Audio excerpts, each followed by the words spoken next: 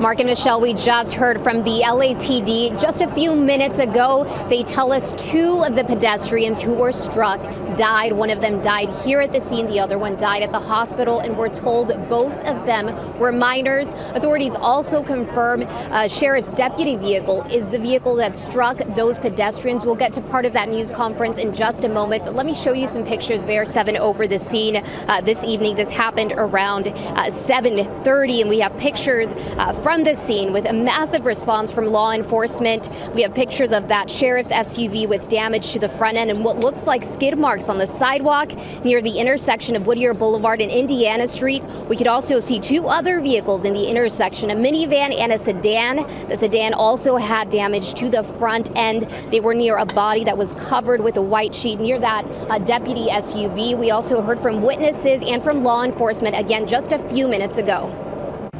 As they were responding southbound Indiana, as they approached the intersection of Whittier, they became involved in a three-party traffic collision.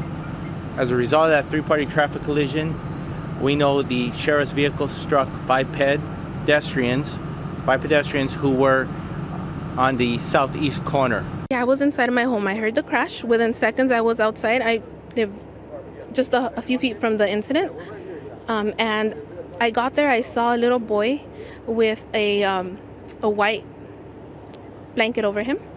Another one across.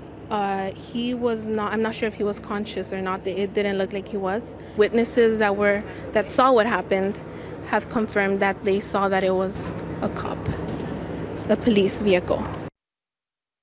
What happened, law enforcement says that the sheriff's deputy was responding to a report of a gunshot victim. We're also told two deputies were transported to the hospital but suffered minor injuries and are expected to be released soon. There are three other victims still hospitalized. We don't know the extent of their injuries.